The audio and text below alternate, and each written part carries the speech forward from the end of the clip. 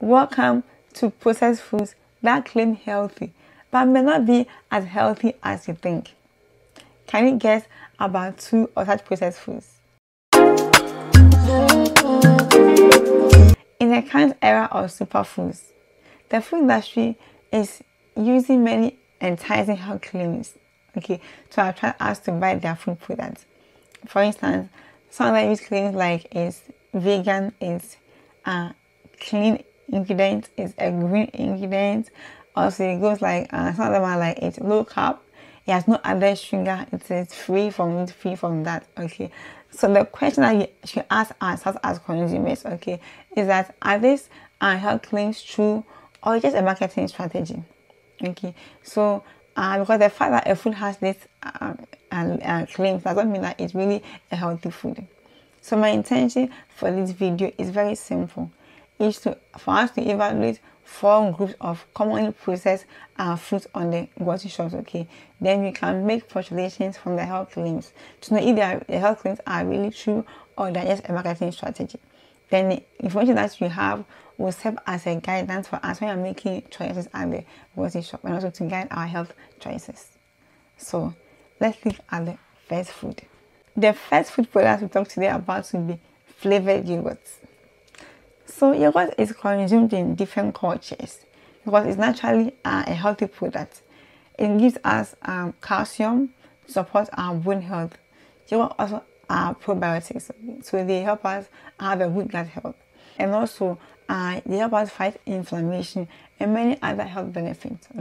So in the quest for food innovation, the food industry developed new yogurt-based products, and some of these products included flavored yogurt and also fruit on the bottom yogurt. So innovation itself is not a bad thing; it's a good thing. It helps us to serve the community in different ways. I've been involved in different food innovation projects. But the question is that food innovation should always lead to improved human health. My personal principle is that a food's basic primary function is that it sustains our lives, it helps us to replenish ourselves, and also they protect us from developing diseases. So if a food is not meeting any of its primary basic functions, then to me it's not a smart way of innovation. Flavored or fruit on the bottom yogurt can contain unbelievable amount of added sugars, even in their small servings. For instance, if you look at a 130-gram vanilla flavored Liberty Greek yogurt, it contains about 21 grams of added sugar, which is equivalent to this cubes of sugar. And also, 1 serving of Chobani's Flip Almond Cocoa Loco yogurt, which is only 120 grams, contains a hefty 12 grams of added sugars.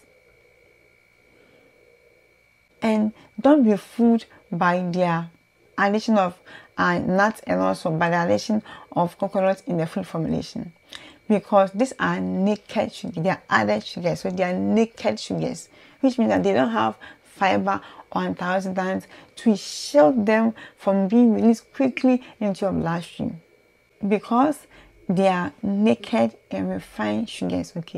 They can cause an unexpected spikes in your blood sugar levels, which means that there'll be an increase in your pancreas to release more insulin to get these sugars out of your blood into the needed organs.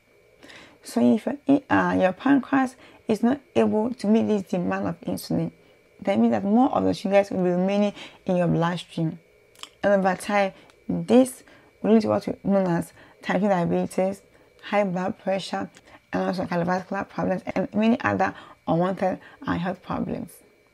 Isn't it amazing that yogurts are promoted as healthy and good food for the gut because they serve as probiotics, but with this amount of added sugars in this yogurt, they are no longer healthy for your gut.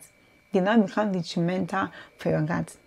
And let me show you how this amount of sugars can destroy your gut health. Excess sugars in your gut will lead to a condition known as microbiome dysbiosis. And microbiome dysbiosis will also promote the growth and survival of the bad bacteria in your gut, like Clostridium difficile and E. coli. Now, excess E. coli or the abundant growth of E. coli in your gut can lead to the production of toxins. And these toxins are not good for your gut because they destroy the linings of your intestines. And the result of the destroying of the linings is that they can cause inflammation, gutty leaks, and also it leads to cancers. E. coli is also not good for your gut because they reduce the watery absorption capacity, and this will lead to diarrhea. Clostridium difficile will also destroy the linings of your colon, leading to inflammation, and also maybe you can progress into colon cancers. Clostridium difficile can also induce adverse effects like stomach pain, diarrhea, and also loss of appetite. So my advice for flavored yogurt is that instead of choosing flavored yogurt or fruit on the bottom yogurt, you are best off if you choose unsweetened yogurt. Then you can add your own fresh fruit or nut to add a form of natural sweetness than going for flavored or fruit on the bottom yogurt. Our second will be protein-based beverages and also protein bars. So in the current era of eating high proteins, having high protein snacks and all that, many of us tend to cut back on carbs and feed more on protein because we think that is healthy. So that may not be bad, okay, but also let's not forget that proteins, when they're excess in the body, they are broken down into fat and they are stored in fat cells. So that means that if you have excess protein in your body, it can also cause weight gain. And secondly, proteins through a process known as gluconeogenesis are broken down into glucose for the body to use as a form of energy whenever you are lacking glucose from carbs. So, and the point of gluconeogenesis is that when they are overdone in the body, especially in people with type 2 diabetes, gluconeogenesis can lead to hyperglycemia. And this will also lead to insulin resistance and may lead to kidney damage and muscle loss if care is not taken. Okay, so if you practice a balanced diet eating, okay, as a lifestyle, you are very limited to need an additional form of proteins, okay, to maintain your growth and development, unless you are vegetarian or you practice an active working out, okay, lifestyle. So when you work out actively, you shed most of your muscles, okay. So proteins are needed to, be broken down into amino acids that can help you build up your muscles back again. On the market, proteins from plants are mostly obtained from legumes like soybean and also peas. And the problem with soybean and pea protein is that they have anti-nutritional compounds that are also protein-based, and such as tryptophan inhibitors. They have chemotrypsin inhibitors and also have lectins. Okay, and this protein-based anti-nutritional compounds reduces the digestibility of their proteins, which means that there will be a low bioavailability for their proteins. So this problem then creates the need for vegetarians or people who depend on only plant-based for their protein to need an extra form of protein like protein powders or protein bars to have a balanced meal and to have a balanced amino acids to keep their bodies actively growing and developing. I place protein bars and protein powders in the same category because most of them are formulated with thickness like xanthan gum and also with artificial sweetness like xylitol and also sorbitol. Okay, and the overconsumption of this thickness and artificial sweetness can lead to unwanted digestive health problems like bloating, like flatulence, and like cramps. Okay, and this over long periods can cause inflammation and maybe lead to adverse gut problems that you may not want.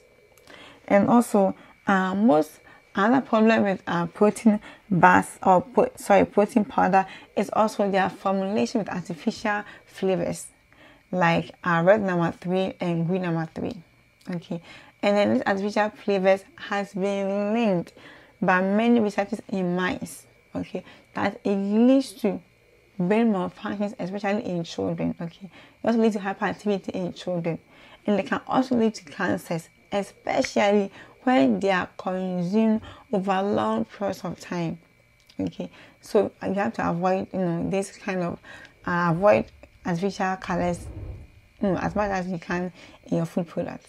So my advice for you would be for you to practice eating a balanced diet, and also eat food from different groups. Okay, to ensure that you are taking in recommended intakes for essential amino acids to ensure your growth and developing normally.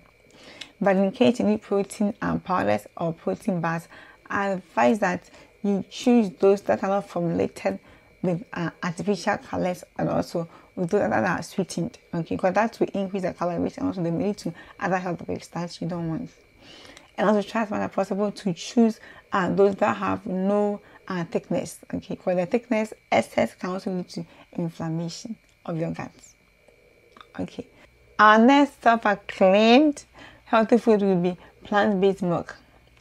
So for those of us with health concerns like lactose intolerance or vegetarians, or those of us seeking for low calorie beverages, then plant-based milk have become our next safe food habitat. Although plant-based milk like soya milk, cashew milk, almond milk, oat milk, and all the other forms of plant-based milk that you're aware of, they are all excellent alternatives to dairy milk. Okay, but then not all of them are as healthy as you think, especially when they are overused. Okay, and here's why they're not as healthy as you think. Some plant-based milks are formulated with added sugars to enhance the taste and the mouthfeel of the milk. Okay, so for instance, if you look at original Nature Ace almond beverage, it has sugarcane cited as its second most dominating ingredient. So whenever you are checking your ingredient label, always have in mind that the ingredients are arranged according to the dominance of their formulating level. So it's from the highest to the least. The one at the bottom has the least formulating level, and the one at the beginning has the highest formulating level. Okay, so for this particular Nature's almond beverage, 1 glass is equivalent to 250 ml, and it contains 6 grams of added sugars, and the 6 grams is also equivalent to 2 cubes of sugar. So you have 1 glass containing 2 cubes of sugar.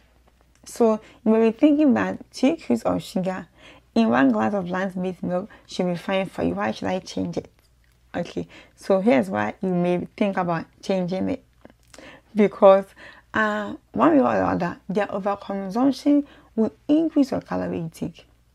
And don't forget that your body will always convert your excess blood sugar into fat and keep them in fat cells, which means that over-consuming plant-based milk that are sweetened with other sugars will definitely lead to weight gain over time. And that, I'm sure you may not want that. Okay, and also apart from they being able to cause an unnecessarily unneeded blood sugar spikes, their overconsumption over a long period can also lead to tooth decay. And I'm sure this kind of teeth, you don't want it. Okay. Some plant-based milks are also formulated with sugar alcohols like sorbitol and xylitol, okay, as artificial sweeteners. So overconsumption of sugar alcohols can also lead to bloating and flatulence. Okay, and I want you to please pay close attention to food that contains sorbitol and xylitol, because the bloating and the gassing over a long period of time can lead to inflammation, and inflammation may, if not arrested at the earliest time as possible, they can also lead to adverse health effects like cancers and many unwanted problems in the body. Some plant-based milks are also formulated with thickeners like carrageenan.